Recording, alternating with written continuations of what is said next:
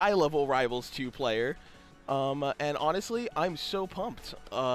Man's claiming to be a top Rivals 2 player when the game's not even out yet. Like, yeah, I'm the best in my apartment, bro. You know, I'm telling you right now, in my neighborhood, I'm like top 5. Oh, jeez. Okay, you know that's a. You try sweeping Elizabeth, New Jersey. You try doing that. Oh, you know what? That's understandable. I'm in New York City, so I get it, bro.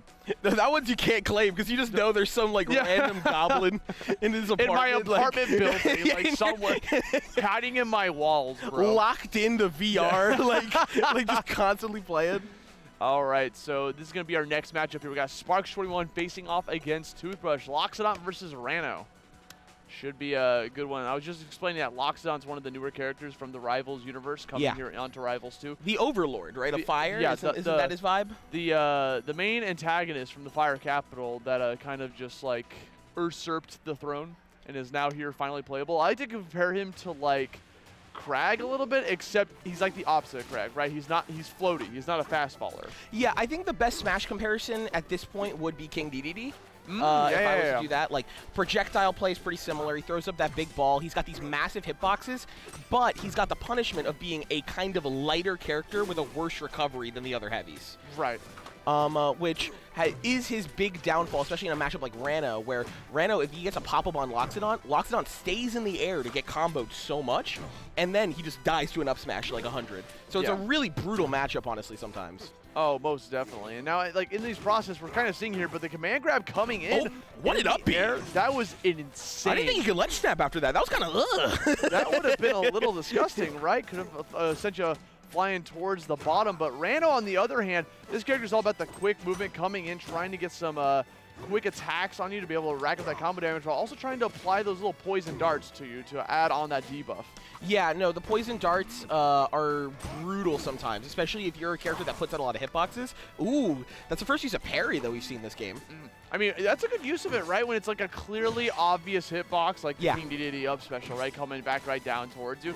I love the use of the bubble, by the way, to block out that boulder charge. Ooh, good charge on the down smash. Gonna get that first stock. Easy. Doesn't even want to go for a tech chase opportunity there. Just recognize what was going to happen. Comes right back in. Reverse aerial rush back here to clean up that first stock, turning this into a 2-stock apiece.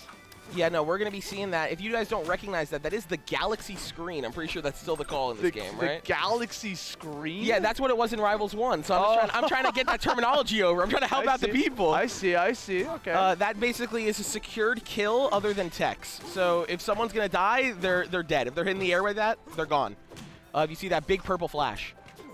Speaking of big purple flash, we're seeing a lot of charges here on the Loxodont. The big purple, that means we got 3 charges. We're going to use it all on the down special, which gives them the maximum amount of height when it's fully charged like that.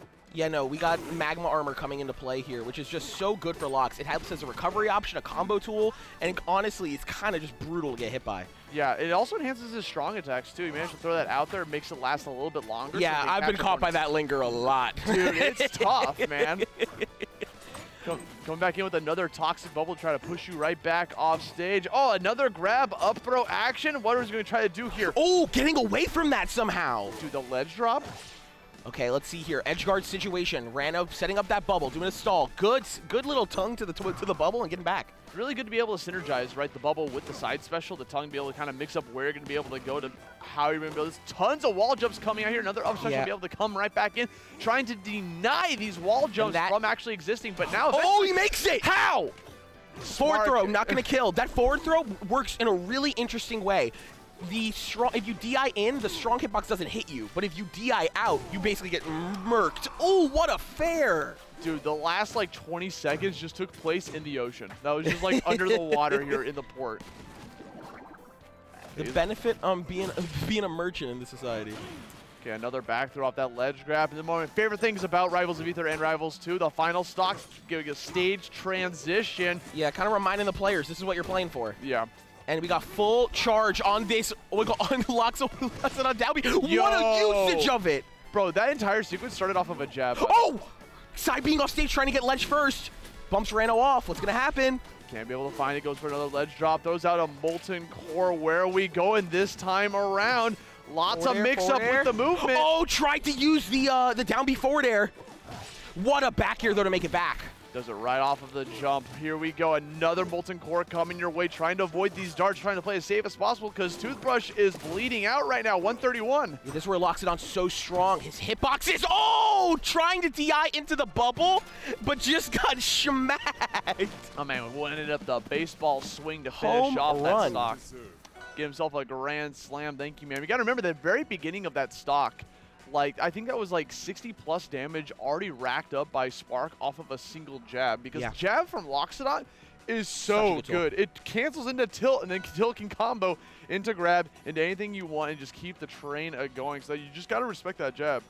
Yeah, no, Loxodont jab is one of the best jabs in the game for confirming. Like, Loxodont is a slow character, so when he finds a hit, it normally will lead into something else. And that's what the character's entire premise is, basically. As just this big swordy with this axe that just destroys you if he gets in close contact. If there's one weapon I've always wanted in a platform fighter, it's been an axe. How have we not had this yet? You are right. Loxodont's the first, really? Loxodont is, I would say, yeah, that is nuts. I haven't thought about that. I just like the idea of you, like, imagining weapons that you want to see in platform fighters. Yeah. Next is nunchucks. I want to see a lightsaber. Oh, wait, we got that, Clarence. Oh, yeah, no. Okay. What a stomp. Down air.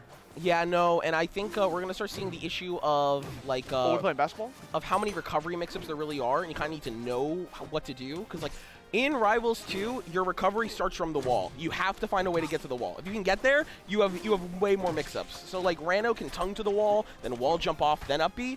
But there we just saw an instant up B, and you just kind of died. Well, on a stage like this, it's a very interesting layout, right? Because the ledge is hovering over the it goes way further. Yeah, so it leads to some very interesting edge guard opportunities, right? Because there's, like, shark opportunities you can be able to do, doing some up airs from below, but also trying to get towards that wall to regain your resources becomes a little bit more difficult when your opponent is safely at the ledge so far away down from the wall. Good fair, getting the spike, but you see there, that's what we're talking about. That up B going backwards, the only stage I think in any platform fighter where you can do that, where you're up being backwards to get to the ledge from, like, the wall. Yeah, dude, it's oh my god, I was getting the meatball down! Dude, these players are playing out of their mind right now, throwing out the rock and going for the command throw. They toss it down. Toothbrush hyper aware what was going on, so actually avoids it using the bubble as kind of like a cover.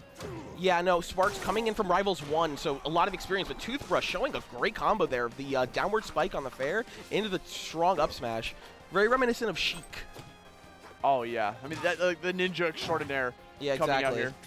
Both went to the same school. Yes. Oh, Shudo, Ninja, whatever that's. Oh, what a bear! That's gonna do it. 134 damage. You are sent flying into the blast zone one more time. Toothbrush sitting on the final stock here. Waiting to see what Sparx is going to be able to bring towards the table. We got some spot dodges coming out here. Recognizing that grabs are coming into the equation. Up throw bear, getting a platform tech chase. And now just look at the pressure, the forward airs, the up tilts. But good parry, reversing all that pressure just like that. Coming right back into the thick of things. Some more up air action. The back air. Ranno in a really bad spot. Toothbrush has to go. What an edge guard. That should. Oh! Not disrespectful, and you're paying the ultimate price. Another stage transition on top of that. That was so greedy. He wanted to finish it right there. They didn't have to do all that. She wanted to end it right there, and then now we're sitting in a really bad spot. Toothbrush actually capitalizing on this one more time. Gonna use the side special to get back on the wall. Tried to read up beat a ledge there. Toothbrush didn't know the wall jump stuff, so just upbeat to the stage and died. Got the up special right there on the platform, sends him spiking down off of that up special. It's like, I might have missed it before, but this time, actually